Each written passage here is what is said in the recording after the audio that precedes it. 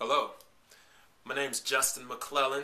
I'm doing my first video blog contribution post to Steph Davis's website, flipthiswholesaler.net. So what I'm going to talk about is some methods to find cash buyers. Some of them I've used, actually the majority of them I have. And I'm going to share with y'all some things and also show y'all some things on the computer to kind of give you an interactive aspect and kind of walk you through some things. This actually is in response to one of her videos that she did, I think it was like two months ago or something like that, where she explained how she uses the MLS to obtain cash buyers. And we had chatted online about it back and forth since then. And so here's a video to give my experiences and whatnot and my ideas. So since this is the big time, I even got a clipboard with notes on it and stuff. You should be impressed. That's as cocky as I get. So anyway, here it is.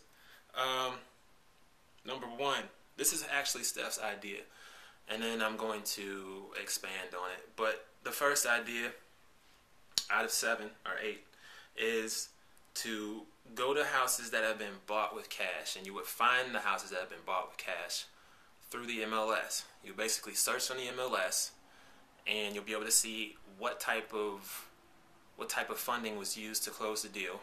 For those, let's say you go back 2 months, for those that were closed with cash, you would drive to the property. You drive to the property. If it's a rehab, then chances are you're going to see some contractors. What Steph used to do, or still does, is stops by, chats it up with the contractors, says, hey, you know, I'm an investor. I see that you just recently, I don't know how much she discloses about how she found out, but I guess if it were me, I'd say, hey, I'm an investor. I see that you're working on this house. Looks like you're doing a flip here. You're fixing it up. Who's the man behind, or the woman behind this project? And find that out. If they're not there, leave them your card. They call you back. You got another cash buyer. So that works if you're full-time. And I'm not. So I got a 9-to-5 that's just monopolizing 45 hours out of my week. So I can't do that driving. So this is the alternative to that. What you would do is you would still find out which properties were closed with cash through the MLS. However, I'm going to take it a step further. So you find out which properties were closed with cash, but here's the thing. You'd be surprised on how many people buy houses cash nowadays. So what you would want to do is cross-reference that property against your county assessor's website. So you want to make sure that that person who closed with cash is not an owner-occupant of that property. So you go to your county assessor's website, you look up the address, and then you can see, okay, John Doe bought this property with cash. Well, you won't see that on the assessor's website, but John Doe bought this property, and I can see that his mailing address is different from the property address. That's the key. That pretty much will tell you. And it'll especially tell you, it's a strong indicator if the actual property or the mailing address is a P.O. box or something like that. Maybe. I don't know. Anyway, you just want them to be different. And let's say you do that. So you find out John Doe bought this property cash, his mailing address is different, and you can't drive by because you're at work. So what you would do is you would then just basically just take the address and mail them something, or you can take it a step further. You can get on Google, and I've had a lot of luck this way.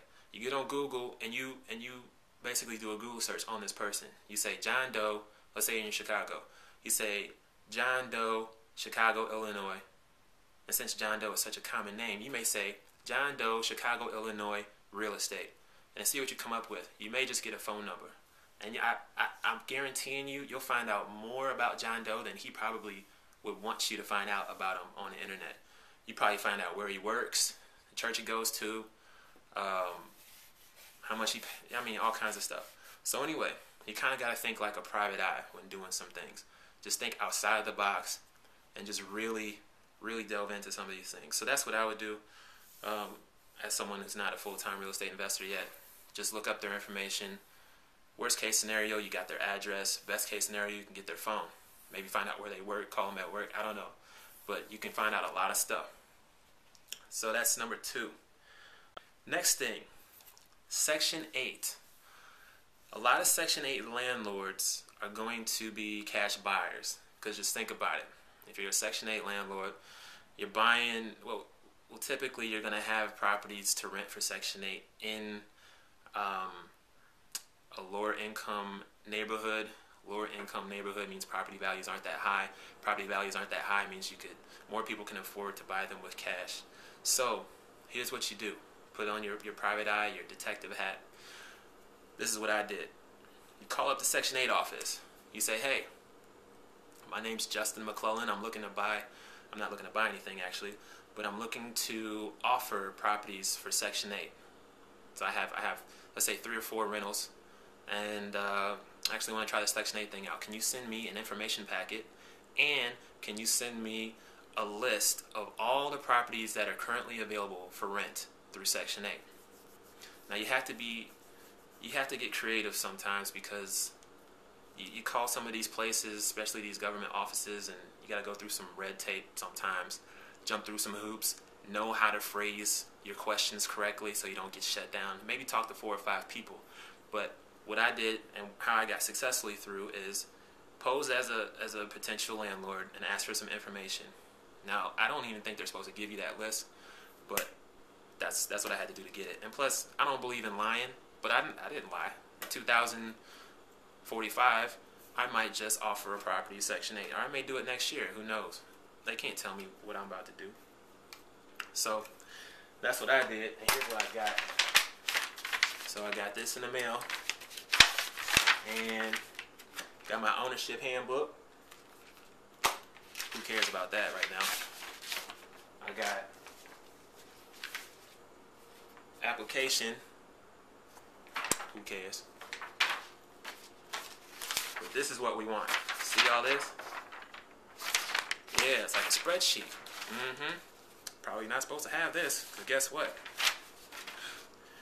Tells me available units accepting Section 8. Currently available. Gives me the address, the city, bedroom, bath, dwelling type, the amount of rent, the contact person's name, and their phone number.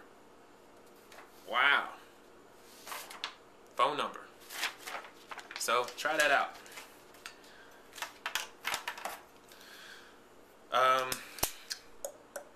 Moving on, number 4, apartment association. Now in your town, you may not have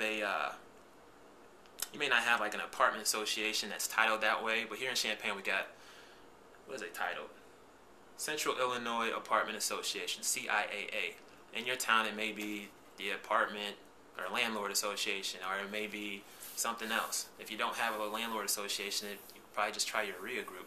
We don't have one of those here, so I had to do the next best thing. So anyway, you get on your apartment association website, and 9 times out of 10, I won't say 9 times out of 10. Let's say 6 times out of 10, if you go to any type of organization website, you'll be able to find out some pretty detailed information that I'm sure their members wouldn't want all out on the website, like their name, their address, their phone number, the email address. They'll just list the roster. So anyway, that's how the Champaign, Illinois, or the Central Illinois Apartment Association is. You go to their website, it shows all the members' information. Like, okay, that's great for me. Sucks for them, but yeah.